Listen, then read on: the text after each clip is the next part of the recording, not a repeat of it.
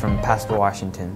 I got invited to church by my sister, Sylvia Partuck, and I loved it the first day I started coming. Before church, I grew up in a very religious family, but I was still a very troublesome kid. I got suspended many times from school, and I got into a lot of trouble. It got to the point where I smoked marijuana twice, and I started stealing from stores. Ever since I started coming to Hungry Generation, my life began to turn around. I began to see positive changes in my life, and I became a better person when before I had no purpose, but now I have a purpose, and now I am on fire for God. I have joined the teen ministry, and recently we began a Bible club at Chihuahua High School, and tonight I'm getting baptized to show everyone that the old me no longer exists, and I am a new person living for Christ.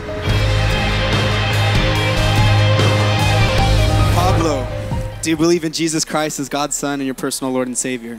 Yes. And do you promise to follow him with good and clear conscience for the rest of your life?